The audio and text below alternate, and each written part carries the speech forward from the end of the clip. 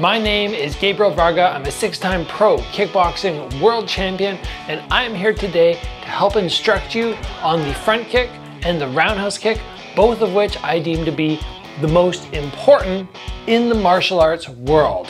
Now, what I want you to understand about today's episode is we're not going to be building from the very beginning. If you're somebody who is brand new, this is not the video for you. This is for somebody who's been training 3, 4, 5 months, or maybe up to a few years, and you're really wanting to dial in your kicking technique and make sure that any of the errors, which I'm going to point out today, which are very common, are not happening to you. Because ultimately, we want to improve our kicking technique so it can be the best possible version of what you have to offer. And remember, even somebody like myself, somebody who's won glory belts, Bellator belts, at the beginning of every training camp, I go back to the basics and I drill to make sure I'm not making any of these foundational errors that we're going to talk about right now. So let's start with the front kick.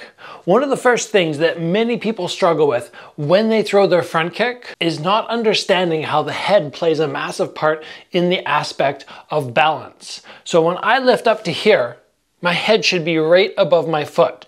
If I'm leaning forward or backward in that moment, I'm going to feel very off balance when I lift my knee. I'm going to be going, whoa, I'm always all over the place. So when I lift, my head is right here. But then as I extend my kick out, my head needs to fade backwards. And this acts as a counterbalance of sorts so that when my leg extends out, my head leans back, then I can kind of find that balance. In addition, that puts me out of punch range. So I don't have to worry about somebody smacking me in the head as I execute a front kick if I'm a little behind the start of their punch. The next area that I find many people struggle on proper front kick technique is the positioning of the foot.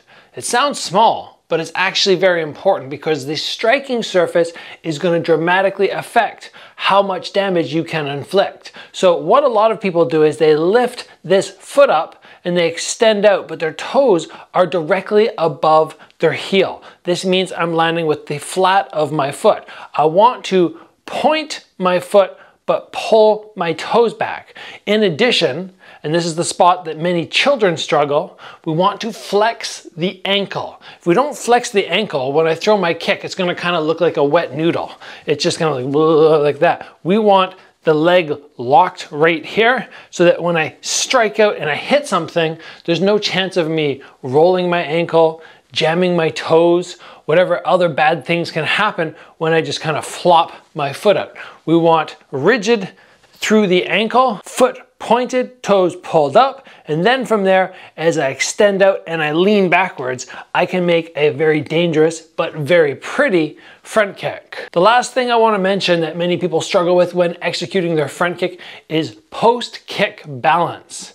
They struggle because as they execute their kick, they don't put their foot right back down where it started. They either come into an excessively wide stance, or maybe they kick and step off to the side in either direction, and the result is I end up being out of position, and now I have to adjust my foot before I can follow up with my additional shots. Or if I front kick and then get attacked, I don't have that mobility. So we want to get very good at remembering where our foot is, what our ideal stance is, throwing our kick, and then having it return to almost the exact same spot. If I can remember to do that, then this kick becomes much less scary to utilize in pretty much any situation. Now moving on to the round kick, which is more advanced because it requires more body rotation. One of the very first errors that we see many people make is they under pivot. The foot they're standing on needs to turn, in my opinion, at least 45 degrees. I like to teach 90 as a preference, and you will even see some people pivot the whole 180 degrees. I'm trying to make sure that my heel disconnects from the floor as I rotate, so I have lots of mobility through the ball of the foot on the ground. And then if I want to, I could plant back down depending on the height of my kick, but very often people choose to elevate and then they'll drop their heel back down at the end of the kick. This is if you're doing a Muay Thai style round kick and you're lifting up into it, we want that elevation. If we're going low kick, we want to pivot, plant the heel down, and then lift the heel to unwind. Either of those is fine, but remembering the pivot on the round kick is absolutely essential. The next area where many people struggle is shoulders and hips. Do not move together. They try to do something like this. So when they round kick, they'll push their shoulder forward, but they won't rotate their hip. Or this hip will come forward, but the shoulders will not turn. We want hips and shoulders moving together to maximize the effort and the ease in this kick. Anything other than the body mechanics working together becomes very difficult. So try to remember that the body should be turning sideways and the hips and anything above it turn as well. And that just makes for a very comfortable, fluid round kick. Now, kind of opposite to the front kick, where we were talking about what your head does. On the front kick, our head leans back. If we do that on the round kick, it's okay. But if we want to maximize power, I like to teach very often that our head stays over top our foot when we execute the round kick.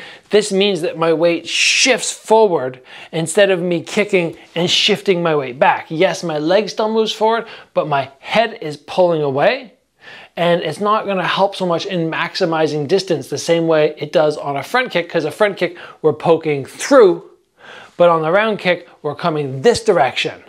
So we should already be within range, and the important thing is to maximize leverage this way, so keeping that head high, pivoting, and thrusting through is really going to help you maximize your power and make the kick fairly fluid. In addition, if you lean your head back, eventually one day this standing leg is going to slip out from under you and you're going to fall down and hit the ground really hard. That is uncomfortable, that is embarrassing, and that is something we want to avoid. The final aspect of improving the round kick, in my opinion, for the basics that we're going to talk about today, is remembering what do our hands do.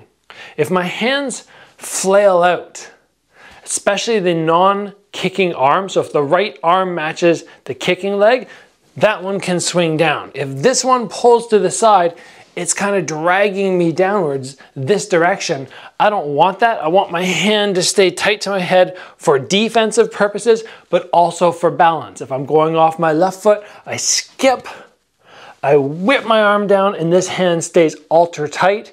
If you can add that in, you're going to feel your balance increase. And when your balance increases, then you can focus on increasing the speed and the follow through of your kick, which ultimately will equal more power. So those are the small tips I have for you today on those two super important kicks. If you can make sure that you're doing all of those correctly, either by adding or eliminating, depending on the situation and what I was talking about, you will have your kicks improve very quickly. Remember, I already have a full, I call it back to basics, beginner tutorial, intermediate tutorial, and an advanced tutorial that you can follow along with. Those I think they're kind of like 20 to 30 minutes long. If you want to improve your technique in much further scope than we did today, you can refer to those videos. I'll actually throw them in the description below. If you guys enjoyed today's episode, please give it a like. If you haven't already, join the channel, get subscribed. Train hard, guys. I'll see you back here soon for another video.